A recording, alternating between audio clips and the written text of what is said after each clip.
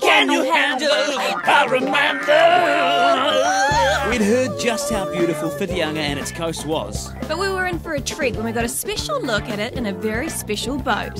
Hello! Permission to come aboard? Welcome to Whitianga. Hi, I'm Dana. Hi Dana, pleased to meet you. G'day Shane, I'm Matt. Hi Matt, come aboard. Woohoo! So, are we the only passengers? Well, there was going to be another guy, but I don't know where he is.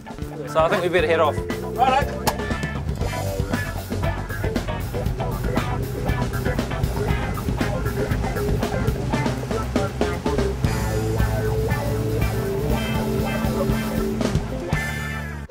Skipper Shane Harnett took us on a magical tour of the beautiful Whitianga coastline. Although the seas were a little choppy and not too good on those with weak stomachs. I just thinking though, if you throw up, it would just hit you. Yeah, thanks, Dana. Anyway, we made it safe and sound on board the Safari to our first stop.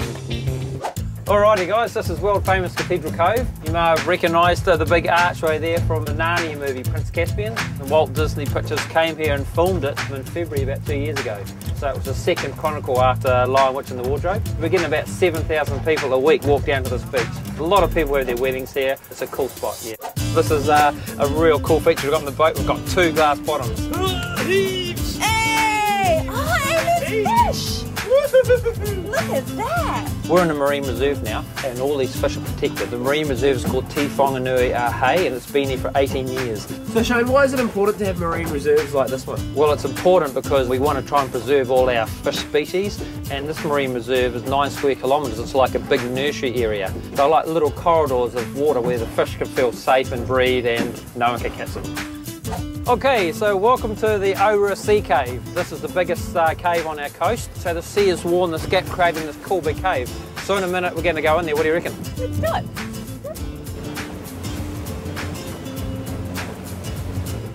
What do you think of that? It's actually not that rough in here. I thought it'd be quite bouncy and noisy. It's because it's so deep. It's about 15 metres in here.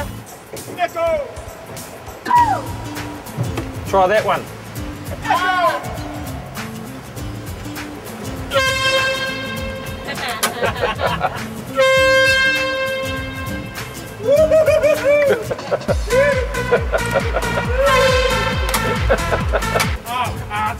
Well, after seeing all the natural beauty, And scaring all the fish away with an air horn. we drifted out from the cave and on our way home. But not before Shane showed us the quickest way to get there.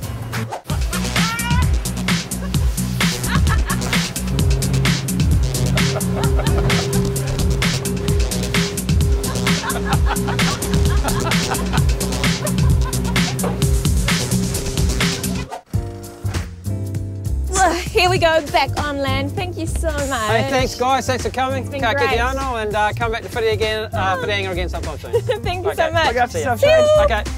So, is it wrong that I feel like fish and chips? I don't think so. The ones we saw were protected, but the fish and chip shop fish, they're fair game. Okay.